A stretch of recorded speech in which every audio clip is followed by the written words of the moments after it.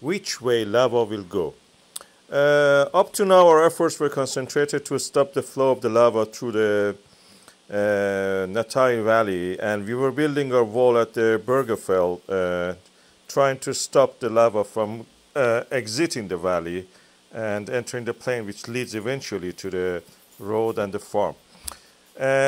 But the satellite images that Landsat 8 and the USGS NASA have released shows that actually the Nátthagakriki Valley is not active. You don't see any heat signal in the Nátthagakriki Valley. It's all cold, dark.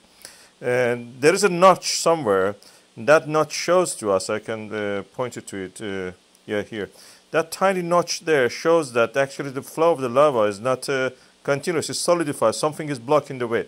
So Nátthagakriki Valley is not the way that it takes. Meradalir Valley actually is the way, that the shortest way actually. Now, you can see the heat signal, thermal signal, a red sign on that part, and that's where the lava is flowing toward the sea. That's the easiest way for the lava. We have not built anything there. Failure.